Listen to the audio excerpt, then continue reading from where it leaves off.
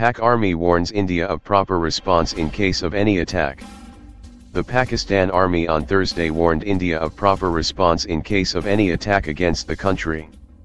Outgoing military spokesman Major General Asif Ghafoor in his interaction with defense correspondents talked about the statement by Prime Minister Narendra Modi and possible reaction by Pakistan. Addressing the National Cadet Corps in New Delhi, PM Narendra Modi on Tuesday said the Indian armed forces won't take more than a week, 10 days to make Pakistan bite dust.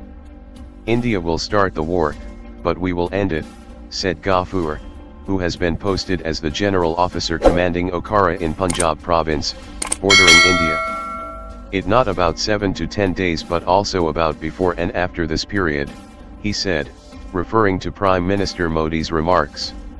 Ghafoor said that the Pakistan Army had been fighting for 2 decades against terrorists and was fully prepared to deal with any situation.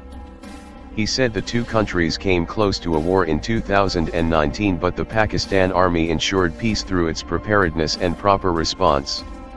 Superior Military Strategy of Pakistan Army Chief, General Qamar Javed Bajwa saved South Asia from a big catastrophe, he claimed. Pakistan's civil and military leadership wanted peace in the region and the Indian civil and military leaders should realize the importance of peace, he added.